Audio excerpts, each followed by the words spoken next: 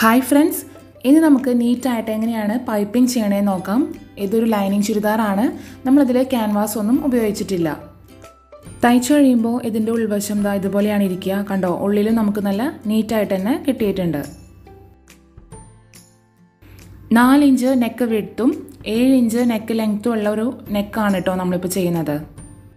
എന്നിട്ട് French curve ഉപയോഗിച്ച് ഒരു നോർമൽ യു നെക്ക് വരച്ചെടുക്കാം. 1/4 ഇഞ്ച് ഉള്ളിലോട്ട് തയ്യൽ തുമ്പ് കൊടുക്കണം.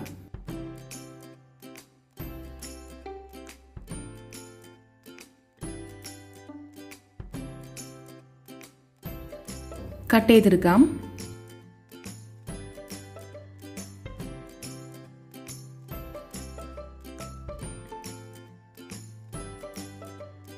എന്നിട്ട് നമുക്ക് വേണ്ട മാർക്കിങ് അപ്പുറത്തേക്കും കിട്ടാൻ വേണ്ടിയിട്ട് ഒന്ന് ട്രേസ് ചെയ്തെടുത്തിട്ടുണ്ട്. ട്രേസിംഗ് വീൽ ഇല്ലാത്തവർക്ക് ചോക്ക് ഉപയോഗിച്ച് മാർക്ക് ചെയ്യാവുന്നതാണ്. തുണിയുടെ നല്ല വശത്ത് വെച്ചിട്ടാണ് നമ്മൾ തയ്ക്കാൻ പോകുന്നത്. അതുകൊണ്ട് ആ മാർക്കിങ് നമുക്ക് നല്ല വശത്തേക്ക് കിട്ടണം. അതുകൊണ്ടാണ് ട്രേസിംഗ് വീൽ ഉപയോഗിച്ചത്. കോഡ് പൈപ്പിംഗ് ആണ് നമ്മളിവിടെ ഉപയോഗിക്കുന്നത്. കോഡ് പൈപ്പിംഗ് ചെയ്യുമ്പോൾ അതിൻ്റെ അരികുവശം മടക്കി തയ്ക്കാൻ ശ്രദ്ധിക്കണം. എന്നാൽ മാത്രമാണ് ഉൾവശത്തും നമുക്ക് നല്ല നീറ്റായിട്ട് കിട്ടുന്നത്.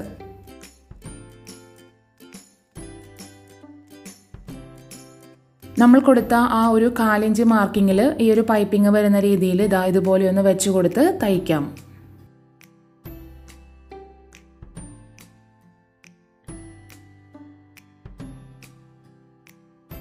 പൈപ്പിങ്ങിൻ്റെ നല്ല വശമാണ് ഇപ്പോൾ നമ്മൾ മുകളിൽ കാണുന്നത്. അതായത് അതിൻ്റെ മടക്കി തയ്ച്ച ഭാഗം താഴെ.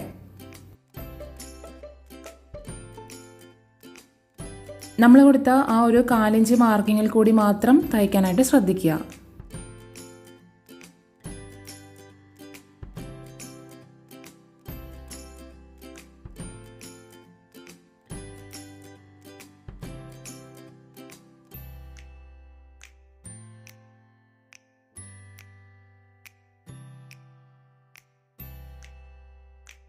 ഇതാ നമ്മൾ തയ്ച്ചെടുത്തു. ഇനി ആ ഒരു പൈപ്പിങ്ങിൻ്റെ ഭാഗം നമുക്ക് താഴേക്ക് മടക്കി വെച്ച് തയ്ക്കണം. അതിന് മുൻപായിട്ട് ചുരിദാറിൻ്റെ ക്ലോത്തിൽ മാത്രം, അതായത് ആ ഒരു വൈറ്റ് പോർഷൻ മാത്രം നോച്ചസ് ഇട്ട് കൊടുക്കുകയാണ്.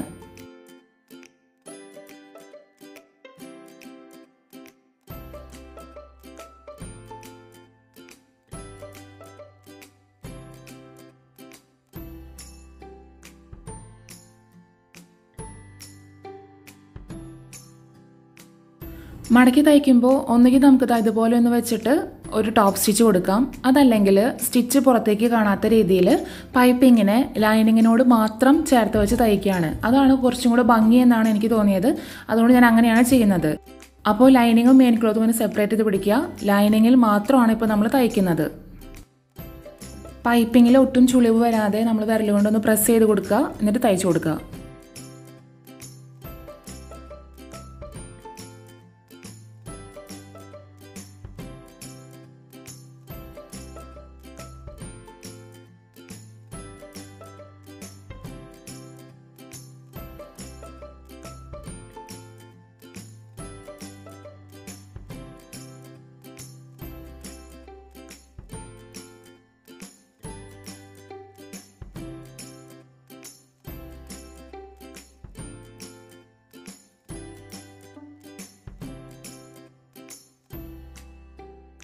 ഇതാ നമ്മൾ തയ്ച്ചെടുത്തു. ഇതിൻ്റെ ഒരു ഗുണം എന്ന് വെച്ചാൽ ആ ഒരു തയ്യൽ തുമ്പ് പുറത്തേക്ക് കാണുന്നില്ല, പതിച്ചടിക്കുന്നില്ല നമ്മളിതിനകത്ത്.